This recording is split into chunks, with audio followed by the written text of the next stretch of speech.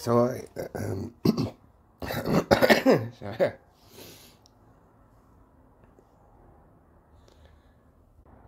So I said I'd address how on Garda Síochána, the guards, the Gardaí,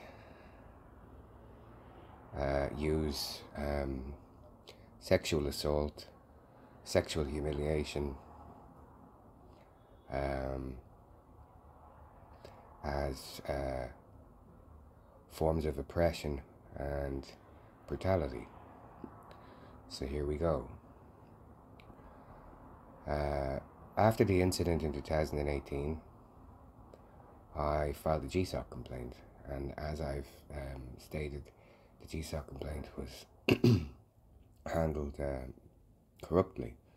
And just a small example of that was Gary Russell of GSOC wrote that there was no evidence of physical violence against me.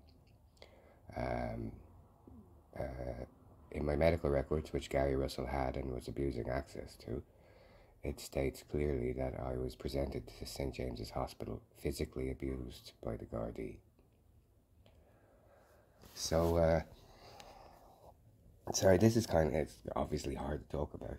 But Gary Russell dragged out that complaint fraudulently for nearly a year and 9 months to try and run out PIAB, basically.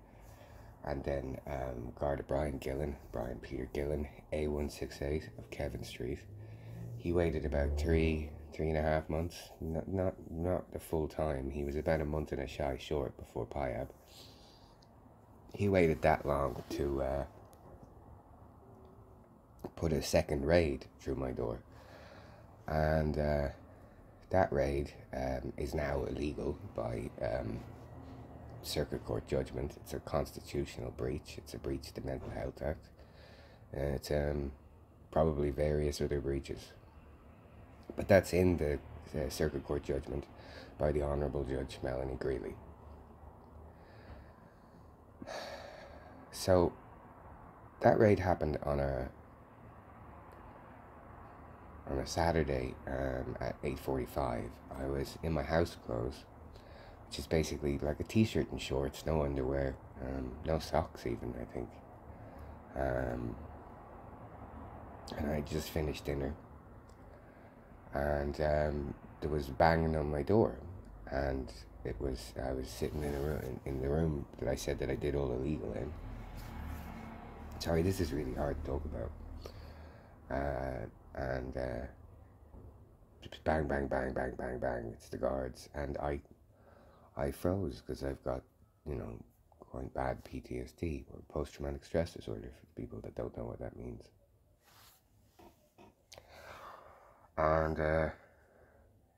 And they broke in the door, and there was 6 or 7 of them in full SWAT gear with a large bullet shield, or the blast shield, whatever they're called, the metal shields. One guy behind that, with his eyes through the eye slit, I swear he looked like he was off his balls on cocaine, because his pupils were fucking tiny. And they were just there at the top of my stairs, guns pointed, but I couldn't move, so I was in the room, spare room, and all I could do was roll a cigarette. And they started shouting at me to come out. So I came to the doorway, really kind of slowly, and I stood in the doorway, and with my arms up, with this group of men standing at the top of my stairs, with guns pointed at me. And I'm going to take a break now, because this is quite traumatic to talk about, but this is part 1 of Gardaí's use of sexual assault and humiliation to brutalise their victims, and to dehumanize their victims. And I think I probably have to go get like a small one of those little baby bottles of gin to steady my nerves, because I hate talking about this, but I hope you understand. This is part one. I am actually op delivers every fucking time. If I say I'm going to release it, I'm going to release it. I can't thank you enough for the likes, the messages of support, the follows.